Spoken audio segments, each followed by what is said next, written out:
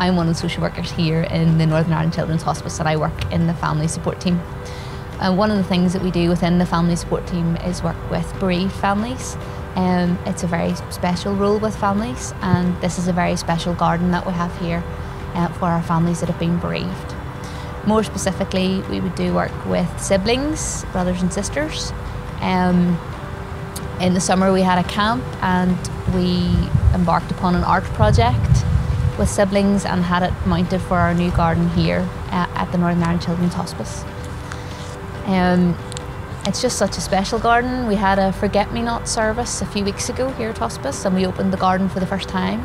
We had lots of families here. We had some music and some food, and they just had a walk around, placed their stones, and it's just a really special time and place to remember their children and think about their children.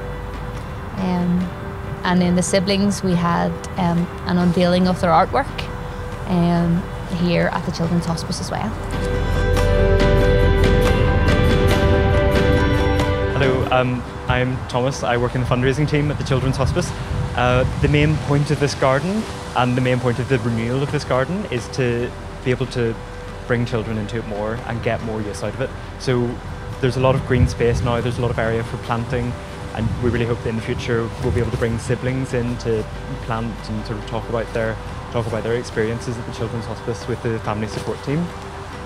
It's also good because this is now a multi-sensory garden, so it means that the kids that we care for will actually feel the benefit of this. So there's a lot of light and colour and sound interplay. The water features here make beautiful trickling sounds.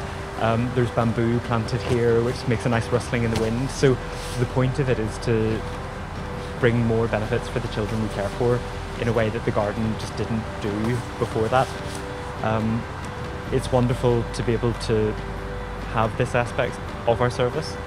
Nursing care and medical care is really at the centre of what we do, but it's important that we're there to support families throughout the whole process of coming to the Children's Hospice.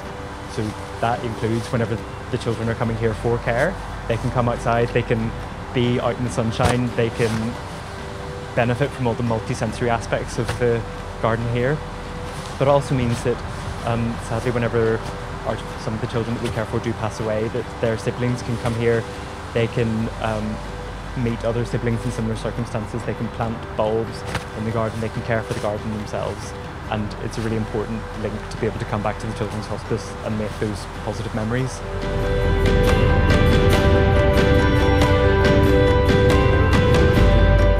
Northern Ireland Children's Hospice is the only children's hospice in Northern Ireland.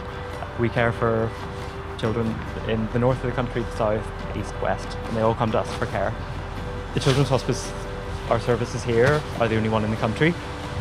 It is a big service to run, so we really rely on the support of businesses and charitable foundations like Sixt Rent-A-Car.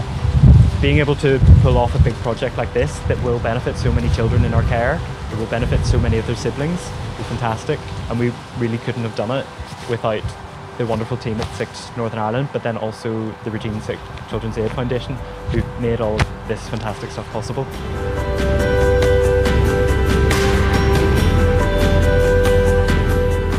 Hi, I'm Siobhan. I'm one of the managers at Sixt in Northern Ireland. The reason why I chose the Children's Hospice for the funding was because, as I know, there are so many charities in the country very worthy of the funding, but the Children's Hospice here is just unique in that there's no other charity in the country like it. The work that they do is second to none. From a personal point of view, I know of a family local to where I live whose daughter was born with a life-limiting condition. She was cared for here at the hospice up until the end of her short life, and they have always supported the hospice themselves, tried so hard to raise funds over the years. So I just thought, from a personal point of view, I would like to be able to give something back to them.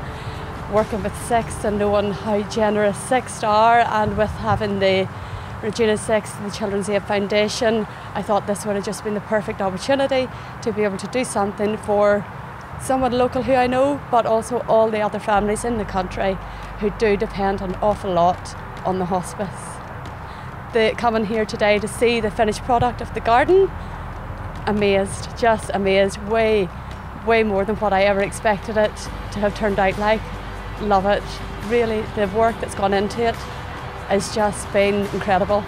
So I'm really pleased with the outcome.